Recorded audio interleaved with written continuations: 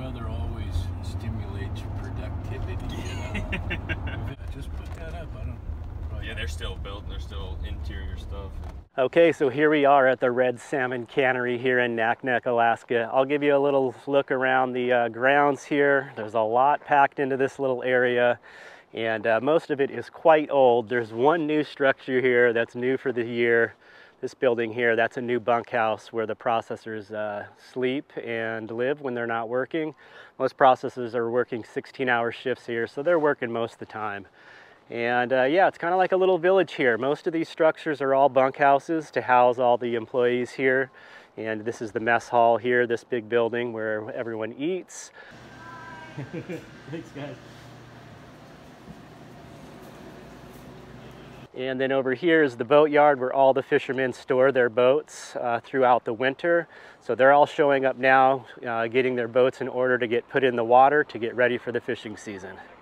Really, the whole look of this place, you would think it would be abandoned. All the buildings are very run down and old and just kind of have been patched together over the years to keep things up and running. That's just the nature of this cannery. They're not all like this. This is just how this one is. It's kind of got its own little infrastructure here. There is no water, like, you know, municipal water, anything like that. I'll show you here in a second. There's a little lake and a water tower. They pump the water out of the lake. That supplies water for the whole operation here. And also same as power. There's a big giant diesel generator that supplies the whole place with power. So that's pretty vital that that is up and running all of the time. And well, yeah, we'll start off by showing you the bunkhouses here. Naknek, Alaska is quite remote. You can't drive here from, say, somewhere like Anchorage, Alaska. Everything has to either be flown in or shipped in on a boat. So that contributes to a lot of the state of how things are here. It's really hard to just get a lot of the basic stuff for repairing and working on things. So for a lot of people, that work environment would be very frustrating. But you have to be really good at improvising. That's just the nature of working here. So here is one of the bunkhouses that I've been staying in here. This is my third year working here. I've always stayed in this. They call it Motel 6. We'll go upstairs and show you what the average room looks like. There's showers in there and bathrooms and washer and dryer. And for my position working on a tender boat, there's kind of three phases of the job. We show up, the boat is out of the water, it needs some work, and we will be doing a lot of the work on it ourselves, as well as they have hired shipwrights that come in and do a lot of the big work on the boat. So we will spend about a week staying in the bunkhouses here, eating at the mess hall, and then once the boat gets put in the water, we'll actually move on to the boat, which is just down on the docks here, just down below. The Naknek River is just down there. We'll take a look at that in a second.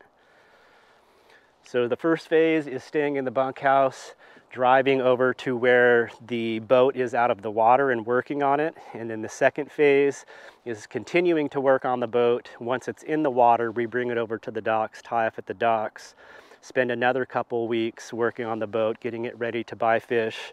And then the third phase is when we're actually anchored out in river and buying fish actively from the fishermen. All right, so we're up in one of the bunkhouses now. They're all set up pretty much the same. Multiple rooms and then a community bathroom with showers.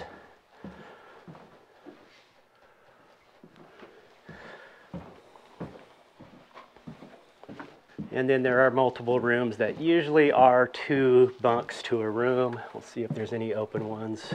Yep, typical bunkhouse room here, 2 beds. And they usually give you a little dresser to store your clothes and stuff, and coat rack and all that.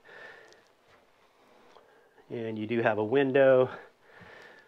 You can get some fresh air in here. And that's the Naknek River down there. There's a laundry room as well. Once we move on to the boat, we actually send our laundry up, and there's someone here that's their job. They do our laundry for us. But our first week here, we're usually doing our own laundry in the bunkhouse. So we'll head on out. We'll show you where the water tower and lake is, where all the water for this place comes, and then we'll check out the big generator house. It is lunch break right now, so I'm kind of running around on a little bit of free time left on my lunch break to show you guys around the place. All right, we'll take a little walk over to the lake and water tower. This is where all the water that is supplied to this whole cannery comes from. So a little bit more about how this commercial fishing works here in Alaska. All these fishermen, all those boats that I showed you there, they are doing their own thing. They get a permit to commercial fish. They're not employees of this cannery or fishery. Big raven up on the water tower. But anyway, they'll go out and do the fishing, and that's where my position comes in on a tender boat. We buy the fish. We're employed by the cannery. We buy the fish from the fishermen that are bound by contract for the season with the cannery, and then we take the fish in and deliver to the cannery. So they can stay out, keep busy fishing, bring in as many fish as they can, and it's kind of a mutual relationship, mutually beneficial. Yeah, we got some blackbirds up on the water tower there, squawking at me. And take a little walk down to where the water comes from.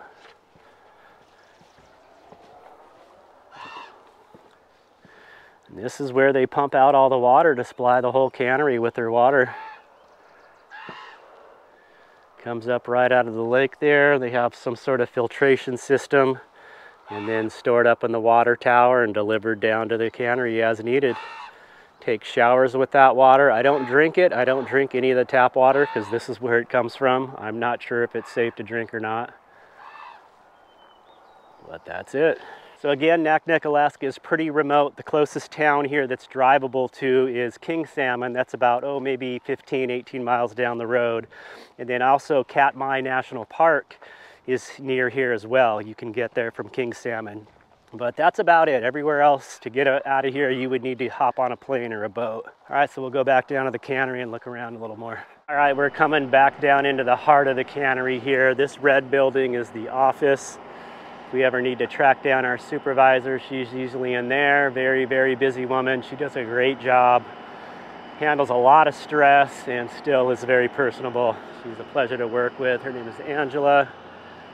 And then behind this big trailer here, there's actually a little store that has, you can get candy bars and soda pops and sweatshirts and boots, as well as any personal toiletries you would need up in this building here. That's a store, has very limited hours.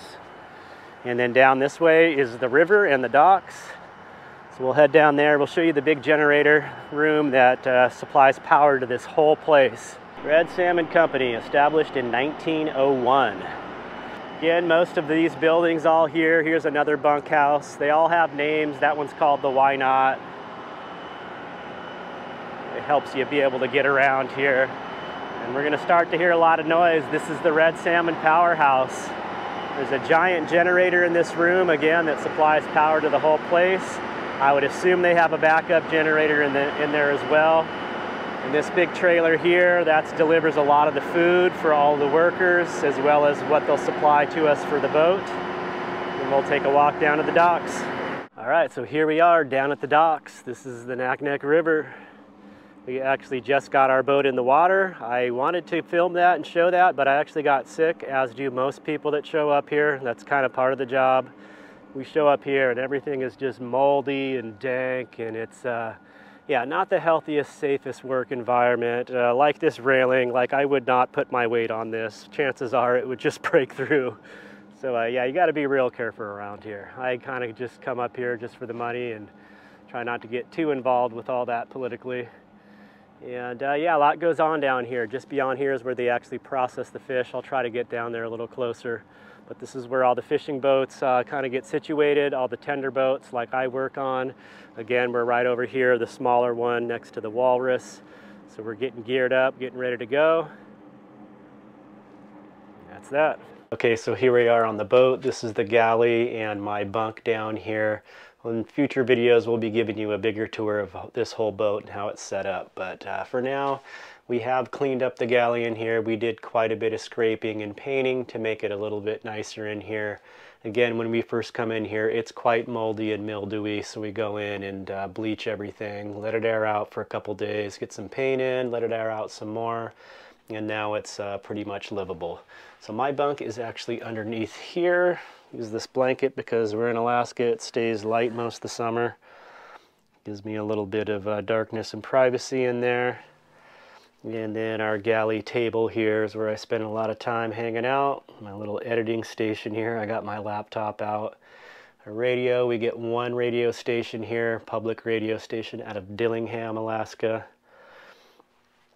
And a little sink area here. And this is a diesel stove, an old Dickinson. And the captain just rebuilt this. He put a new burn pot in there, which it badly needed, so it's burning nice and clean.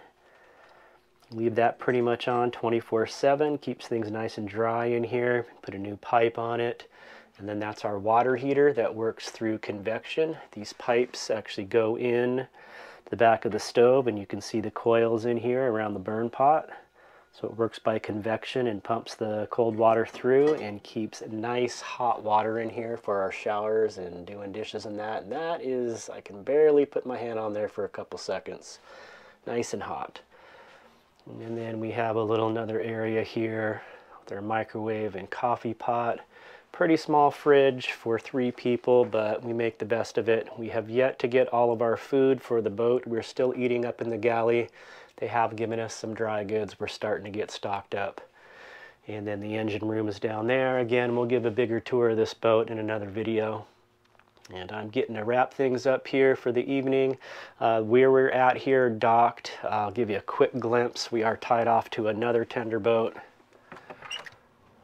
at the dock there, and we do go dry. When the tide goes out, we are dry sitting on the mud, so it puts us at a pretty good lean, which makes it a little uncomfortable. You're always kind of working to stay upright.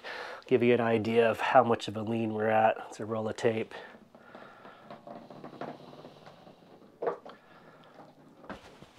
So when the tide comes in, we'll start to float and level out. Fortunately tonight, the tide will come in around midnight, so through the night we'll be nice and level, and then of course it'll go back out again.